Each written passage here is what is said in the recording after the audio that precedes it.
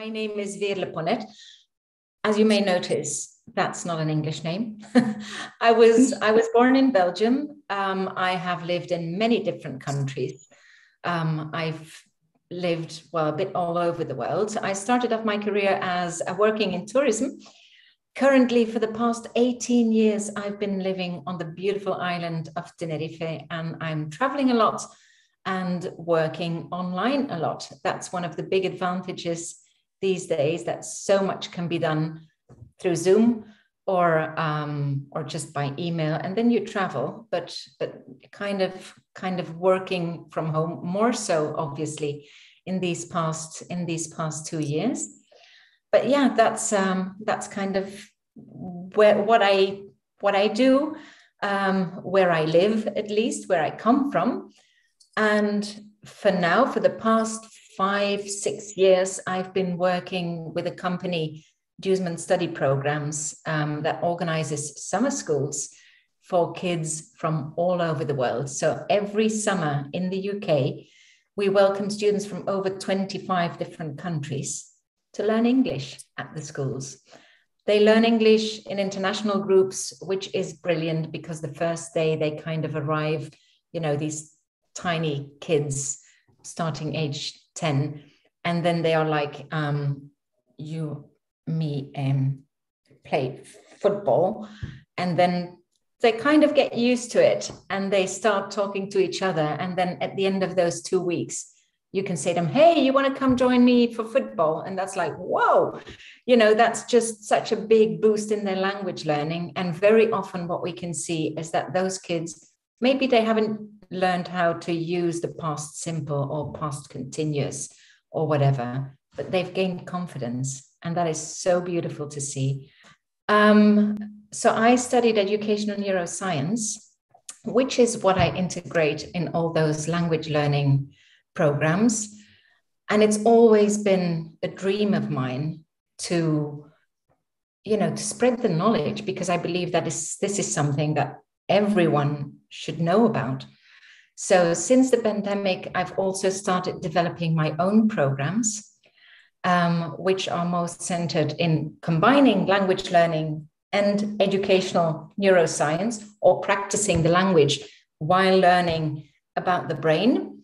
And I've developed 2 new programs for students. One is Unlocking the Teen Brain, where they will learn about, we know we need to sleep, but why exactly do we need to sleep?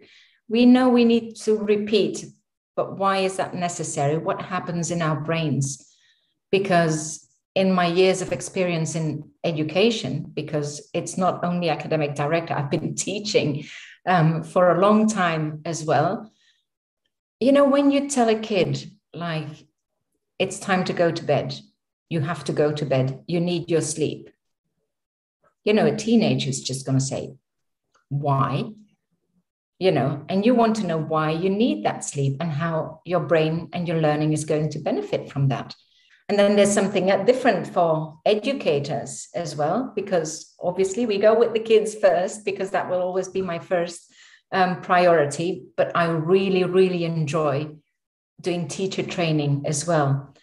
And there's another program that with a colleague of mine, she's an expert in social emotional learning, Joy, and we've developed something different, which is teaching the brain and encouraging the heart, where we bring educational neuroscience and social emotional learning together and help teachers, practical strategies that can be used in the classroom. Could you talk a little bit about some of the more significant breakthroughs that you think you've come across since you've started doing this?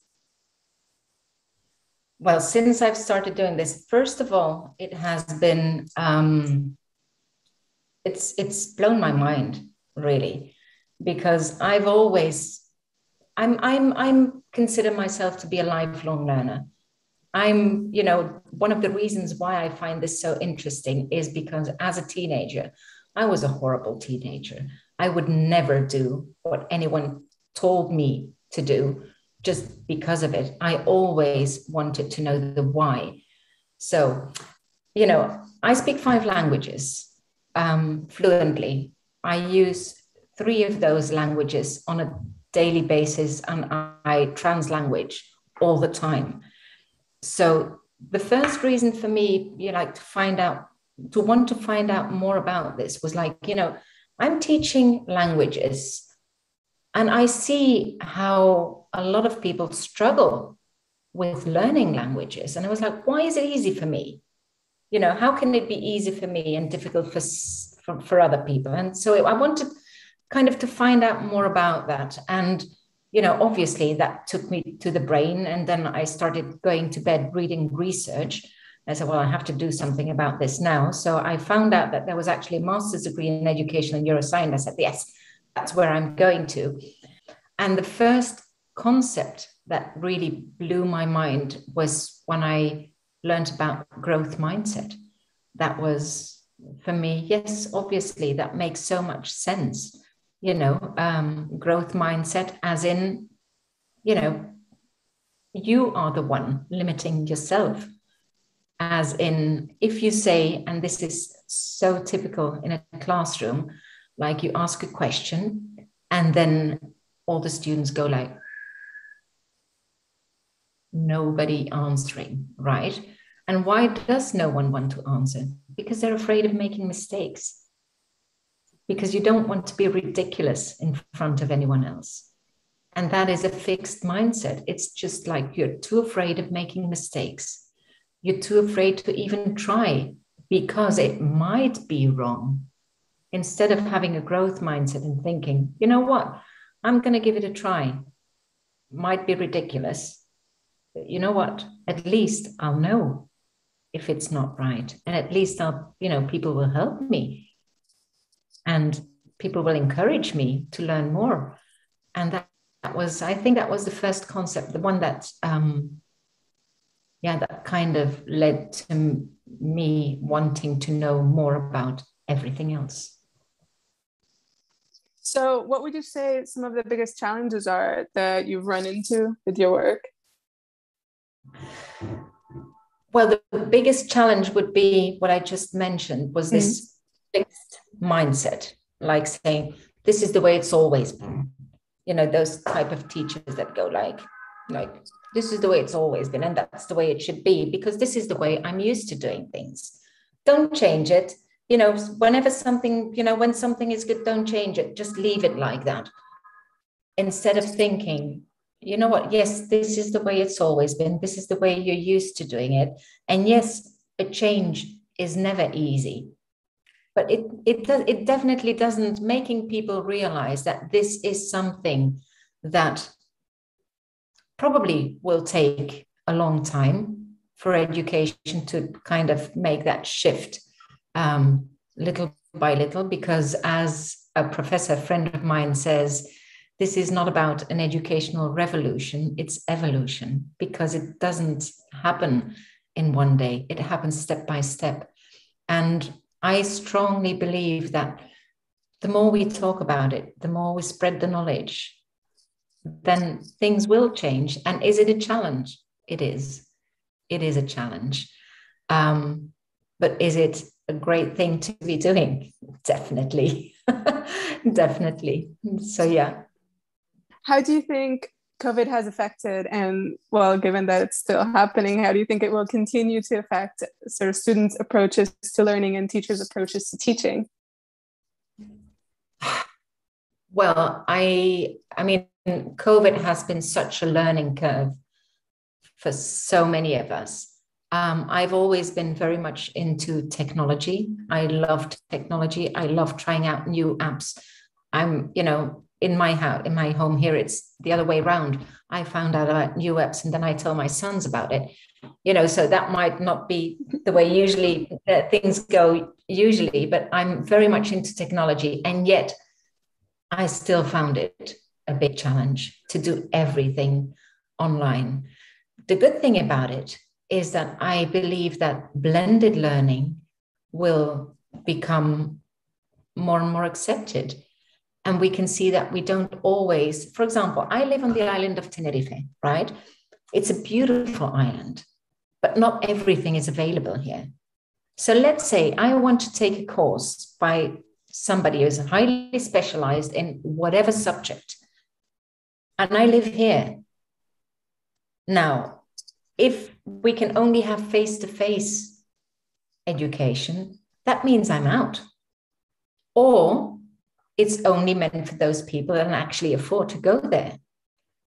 Now, it makes education more affordable for so many people, and it opens it up to so many people. Do I prefer face-to-face? Definitely. But do I enjoy being a part of those programs that would not be open to me if it was only face-to-face? Definitely. Which is also why I think, sharing this type of experiences in teacher training, one of the things that I usually say on day one is like, I'm going to share my knowledge with you, but know that by the end of this teacher training, I will have learned as much from you as you from me. Because it's those tiny things that all of a sudden somebody says like, well, that's what I usually do. And like, oh, wait a minute, why have I never thought about this? And then at the same time, there's 20 of us. It's like, oh yeah, wait a minute. And that's what I do. And that's what I do. That's why I usually, when I post something on social media, on the Facebook page or Instagram, or LinkedIn, I usually use the hashtag sharing is caring. And the other one I use is stronger together. Because if I know everything, I am the expert on educational neuroscience, which is I will never be an expert. There will always be so much more to learn for me. But if it's just me knowing it, then what use? There's no use in just me knowing everything and being the expert. If it's not getting to the students, to the classroom, to other teachers that are actually in the classroom, then I'm just a nerd, lying in bed reading research. No one else, I don't know. That's just, my point of view, my personal point of view anyway. Do you have any advice for people who might be looking to take their career in a similar direction as yours?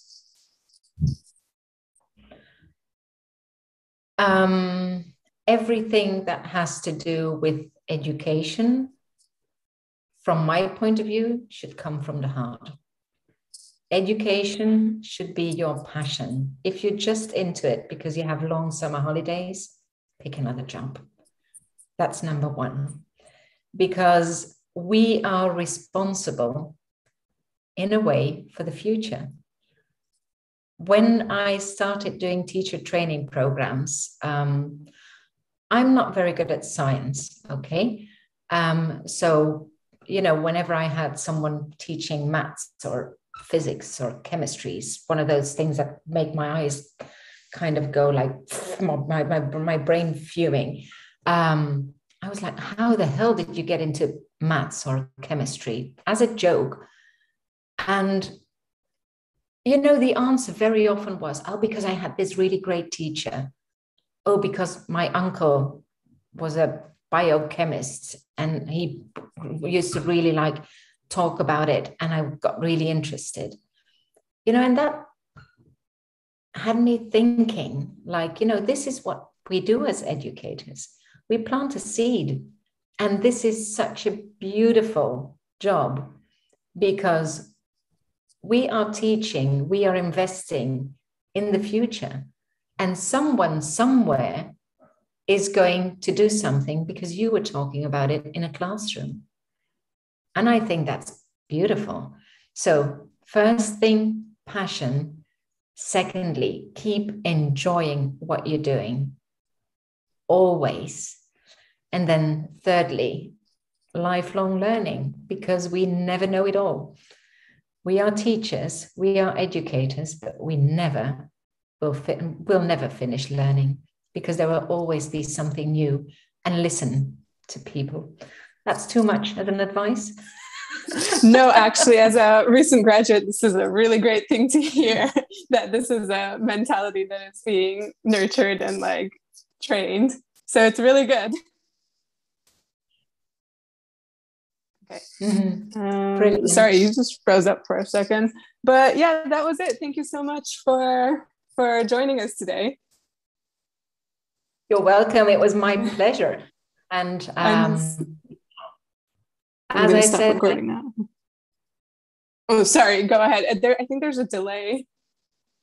Okay. Now, what I was going to say is, like, as I said, I believe sharing is caring. So anyone that has a question and thinks that I might have the answer to that question, drop me a line. I always say what I always say to my students, and what I will say to anyone listening and watching this as well, is like, I can never promise that I will have the answer, but I can promise that I will try and find the answer. So just get in touch. That's it.